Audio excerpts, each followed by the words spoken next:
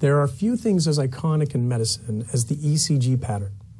Watch any medical drama series, and at some point, you'll see an unconscious patient hooked up to a monitor with the pattern spreading over the screen. My personal favorite still has to be Monty Python's reference to the machine that goes ping. Get the machine that goes ping. That's the machine that goes ping. Ah, I see you have the machine that goes ping. But despite its ubiquity in medical practice, few people have a clear understanding of what this pattern really represents, aside from the fact that it's the heart working. I mean, what is making the signal in the first place? Turns out, it's a visual representation of the movement of electrical activity through the heart to generate cardiac muscle contraction. In this session, we'll look at the anatomy of the conduction system of the heart and correlate the flow of electrical impulses to the function of the heart as we introduce you to the cardiac cycle.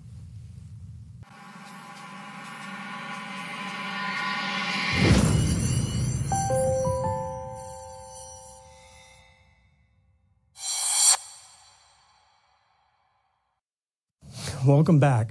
In the previous session, we discussed most of the structural elements of the heart. We looked at the four chambers and their contents, the connective tissue skeleton and valves, and the vascular supply to the heart tissue. What we haven't included as of yet is the conduction system of the heart. Embedded within the heart walls is an interconnected system of highly specialized nerve cells that initiate and propagate action potentials in a highly organized pattern. This ensures that the depolarization and contraction of cardiac muscle tissue occurs in a systematic fashion. This repeating process of contraction and relaxation is known as the cardiac cycle. Now, for this session, we're going to begin by looking at the anatomy of the conduction system of the heart and trace the movement of an electrical impulse through this system. We'll then describe the stages of the cardiac cycle in detail, looking at excitation, wall contraction, valve function, and blood flow through each of these stages. Chances are that you are familiar with this particular scene from Indiana Jones and the Temple of Doom, where the high priest tears the beating heart out of a human sacrifice. We won't critique the scene too critically. I can assure you, for example, having removed hearts from hundreds of cadavers is not nearly that easy. But believe it or not, under the right circumstances, a heart will continue to beat after being removed from the body of a living person, without any neural input whatsoever. Here, we see a beating human heart being prepared for transplant surgery, completely outside of the body. So how does this work? It has to do with the sodium ion channels found in the membranes of these specialized neurons. In most nerve tissue, these channels remain closed unless stimulated by an action potential. In the nerve cells associated with the heart, however, there is a number of leaky channels which open and close intermittently, allowing a constant stream of sodium to move down its concentration gradient into the cell. As a result, the resting membrane potential gradually creeps up towards the threshold potential, allowing the cells to spontaneously depolarize without any external neural input. This is known as autorhythmicity. These leaky channels are found throughout the nervous tissue of the heart, but their concentrations vary. Regions with higher concentrations of these channels have more leakage and therefore reach threshold potential faster. The fastest rate of depolarization is seen in the sinoatrial node, commonly abbreviated the SA node. It's made up of a small cluster of cells located in the wall of the right atrium, just lateral to the entrance for the superior vena cava. Once depolarization occurs in the SA node, the action potential propagates along the conduction pathway, triggering depolarization throughout the circuit in a coordinated and organized fashion. For this reason, the SA node is also commonly referred to as the pacemaker. The movement of the action potential through the heart creates strong enough electrical disturbances that it can be detected with electrodes placed on a subject's skin. This discovery resulted in the development of the field of electrocardiography, in which surface electrodes are placed at precise locations on both wrists, on the left ankle, and along the chest wall. The movement of the action potential creates deflections in the measure of electrical potential between each of these leads, with each providing information from a slightly different perspective. You can compare it to when we take both AP and lateral radiographic images to diagnose a condition. Each view provides a different perspective and supplies some information that is missing in the other view. Same thing here. There are details about the movement of the electrical current that can be picked up in some of these leads, but not others. There are a total of 12 separate views, referred to as leads, that can be used to interpret the electrical activity of the heart. The information from a 12-lead ECG can be displayed in a graphical format, with all 12 leads presented simultaneously, as shown here. Interpreting a 12-lead ECG is far beyond the scope of the present discussion. A trained cardiologist will have spent years studying ECG patterns in order to accurately identify abnormalities that could indicate cardiac arrhythmias and heart disease. The purpose here is to introduce you to the concept of the 12-lead ECG pattern and how it's used in clinical medicine. The ECG pattern can also be more simplistically expressed as an amalgamated pattern representing the overall magnitude of electrical conduction through the heart. This is the ECG pattern you are most familiar with and which we started off this video with. The simplified view is one that we can spend some time interpreting. The first stage of the ECG is known as the P wave. This corresponds with depolarization within the SA node and the subsequent spread of the action potential through the atria to trigger atrial contraction. The second stage is the PR segment. The line lies flat as there is a slight pause in the movement of electrical potential. In the last segment, we said that the atrioventricular septum is electrically insulated. This creates a barrier that prevents the direct transmission of electrical current from the atria to the ventricles. Towards the end of this stage, the action potential reaches a second cluster of neural cells located within the interatrial septum close to the coronary sinus, known as the atrioventricular or AV node. This serves as a gateway for the electrical signal to pass into the ventricles. A fiber tract known as the bundle of His projects from the AV node and pierces the atrioventricular septum to enter the wall of the interventricular septum. Within the septum, the bundle splits into left and right bundle branches that project down to the apex of the heart. From here, they branch extensively within the myocardium, terminating as Purkinje fibers that directly stimulate the myocardium. The flow of depolarization that occurs along this pathway results in the QRS complex and is associated with the depolarization of the left and right ventricles. Notice that depolarization begins at the apex of the ventricles and progresses upwards towards the valves. This means that the contraction will also start at the apex and move upwards, which, when you think about it, generates a much more efficient contraction. Imagine for a moment taking a container of toothpaste. Now, if you squeeze it in the middle, the paste will be pushed out the opening, but notice I'm also pushing paste towards the other end of the tube, which is an inefficient pumping mechanism. Same thing would happen with the heart. A much more efficient mechanism is to grab the tube by the end and squeeze, bringing the toothpaste out. Ay, what a mess. The other major event that occurs in this phase is the repolarization of the SA node and atria. But any pattern that this might make is masked by the depolarization taking place within the ventricles. The next phase is the ST segment, another plateau period between depolarization and repolarization of the ventricles. Finally, the T wave represents repolarization of the ventricles, following which there is another plateau and the cycle repeats itself. The amalgamated ECG pattern is not as detailed as what is provided in the 12-lead ECG, but a lot of useful data is still available. On the left, we see a partial list of abnormalities that can be detected in the pattern, and what the clinical implications might be. One variant of particular importance on the list is either elevation or, more commonly, depression of the ST segment above or below its normal resting baseline level, which is often an indication of an acute myocardial infarction. It can happen for a number of reasons, even as a natural variant, depending on the person. But if a patient presents to the emergency department or urgent care center with a history of chest pain, abnormalities in the ST segment can be a strong indicator that the patient is experiencing a heart attack. Okay, now it's time to put all the pieces together and get a comprehensive understanding of everything that happens during each stage of the cardiac cycle. We can describe the cardiac cycle in terms of electrical stimulation, the pressures within each chamber of the heart, the mechanics of the valves, and ventricular volumes. We'll start our discussion in the late phase of diastole, when both atria and ventricles are relaxed. In this stage, pressure is lowest in the ventricles. This means that the atrioventricular valves stay open, allowing blood to passively flow from the atria into the ventricles. By the end of this stage, the ventricles will have collected 80% of its blood volume.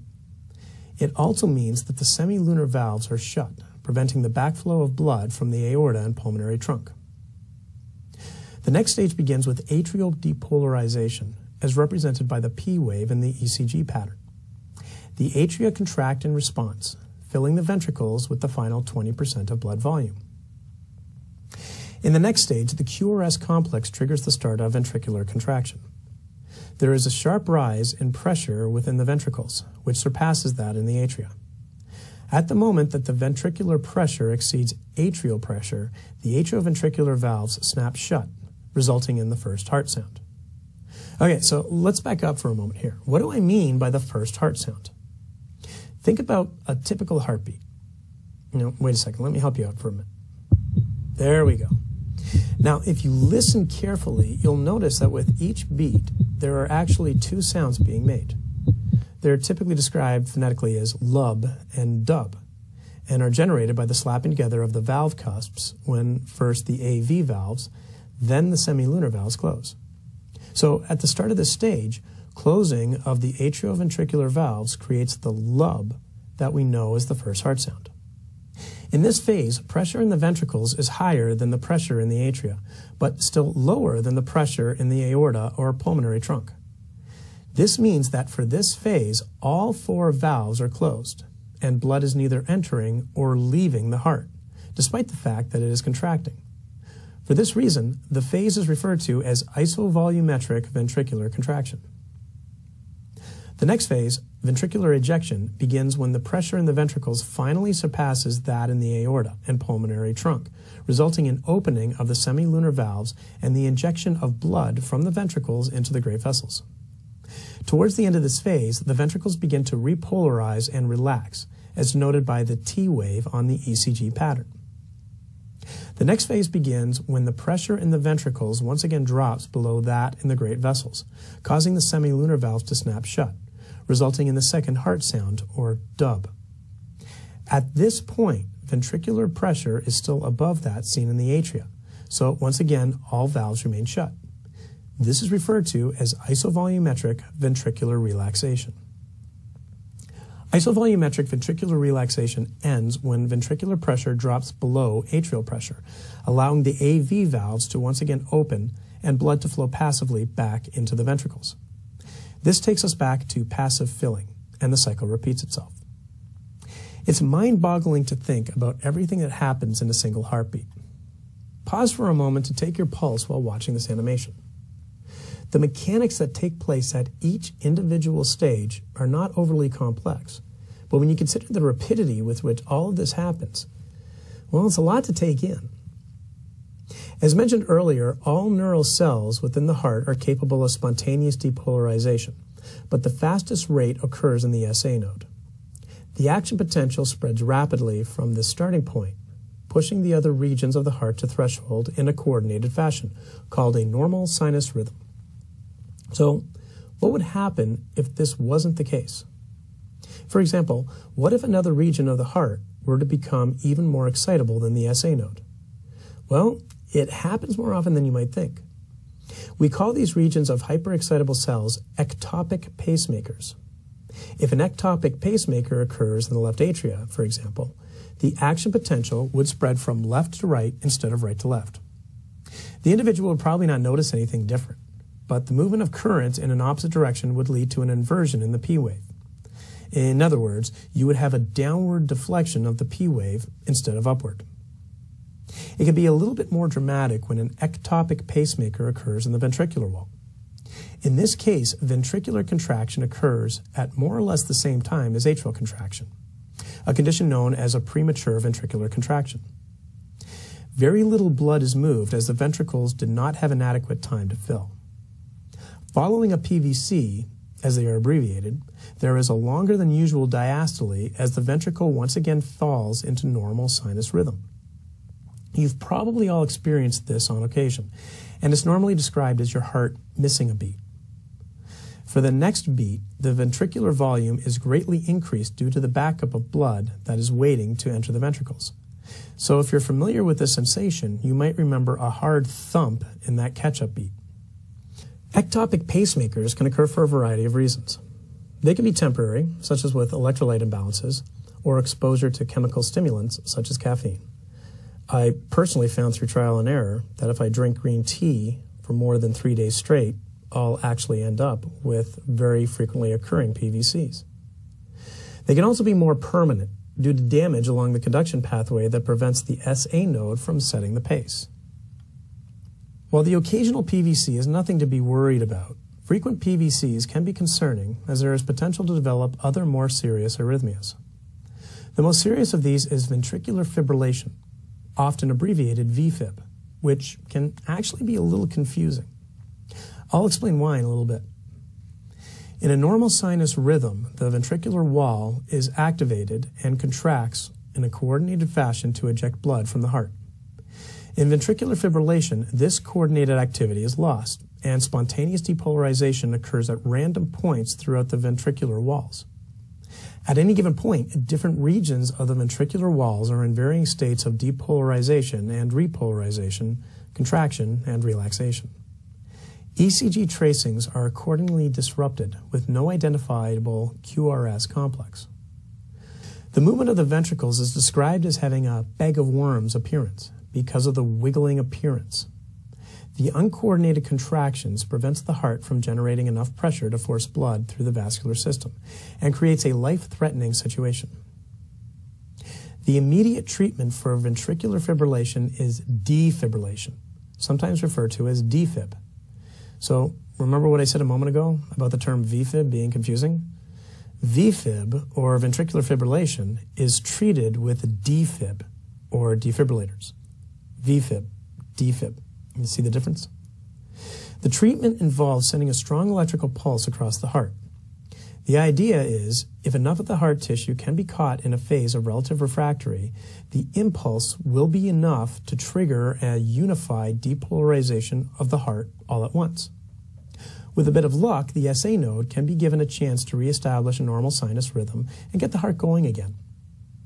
The treatment is so effective that they now have automated external defibrillators, or AEDs, available at most public venues that can be operated with little or no training. Of course, if you're prone to cardiac arrhythmias, it doesn't make much sense to have someone following you around all day with paddles, ready to jolt you if you look peaky. That's where cardiac pacemakers come in. It's an indwelling unit that is surgically implanted subcutaneously in the left thorax. A single or multiple leads are fed through the left subclavian vein, into the left brachiocephalic trunk, the superior vena cava, and ultimately the right atrium. The leads are typically placed close to the AV node, at the apex of the heart, or both. When an arrhythmia is detected, the leads send an electronic pulse to these locations to reestablish sinus rhythm. So, fun fact here. Notice that I said that if an electrode is implanted in the right ventricle, it's by the apex. Remember what we said about ventricular depolarization starting at the apex and spreading superiorly. Well, the cardiologists paid attention in anatomy, and that is why the electrode is placed where it's placed. Since we're on the topic, I thought I would share a neat little video that I took a few years back of a pacemaker implanted in a 3D printed heart, where LED lights have been connected to the different leads. You can see the pulse delay between the atrial and ventricular leads, which matches the delay between P waves and QRS complexes to stagger atrial and ventricular contractions. The unit can even increase its rate in response to agitation, which would be expected during physical activity. Apparently, they used to use accelerometers instead of movement detectors to alter heart rate. You can only imagine what happened to those poor people when taking off in an airplane. Last topic for the session.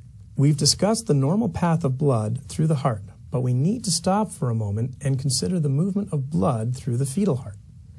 During fetal development, pressures in the pulmonary system are particularly high. This is because the lungs are filled with amniotic fluid rather than air. Rather than force the poor developing heart to push blood against this resistance, there are two embryological shunts that allows blood to bypass the pulmonary circuit. Remember, the lungs are not yet involved in gas exchange. That's the job of the placenta. So there's no need for blood to pass through the pulmonary circuit yet. The first shunt is an opening within the interatrial septum known as the foramen ovale, which allows blood to pass from the right atrium directly into the left. The second shunt is the ductus arteriosus, which allows blood to pass from the pulmonary trunk directly into the aorta. Immediately after birth, when the baby takes its first few breaths, the amniotic fluid is expelled from the lungs and replaced with air.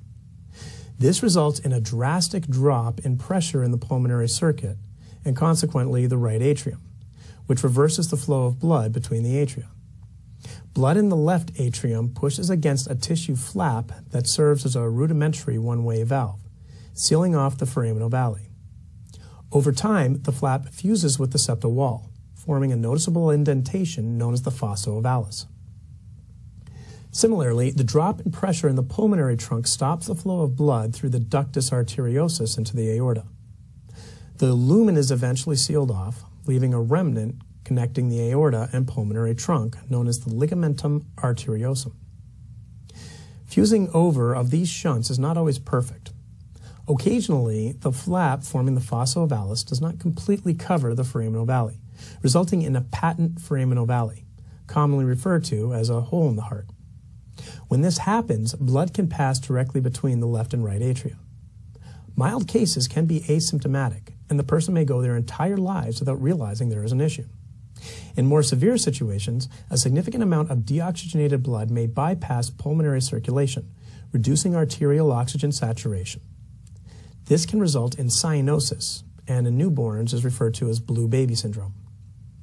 Repair of the defect is a common vascular surgery in which a device is implanted to properly seal off the residual opening. That does it for this second session on heart conduction and the cardiac cycle. After the break, we'll finish the content off by looking at the mediastinum, which is the space occupied by the heart. We'll see you then.